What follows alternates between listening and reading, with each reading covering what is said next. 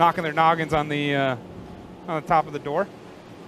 Here it is, your defending race winner back there at the back of the car, and defending Xfinity Series champion Chase Elliott.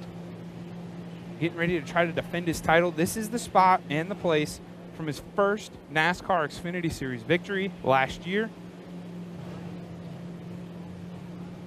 Looking to repeat, looking to climb back up in those standings. I know we had a couple requests for Chase Elliott. Mike Abe, you wanted to see the number 9 of Chase Elliott, please? Smiley face, how nice, so friendly. Well, there's the number 9 of Chase Elliott.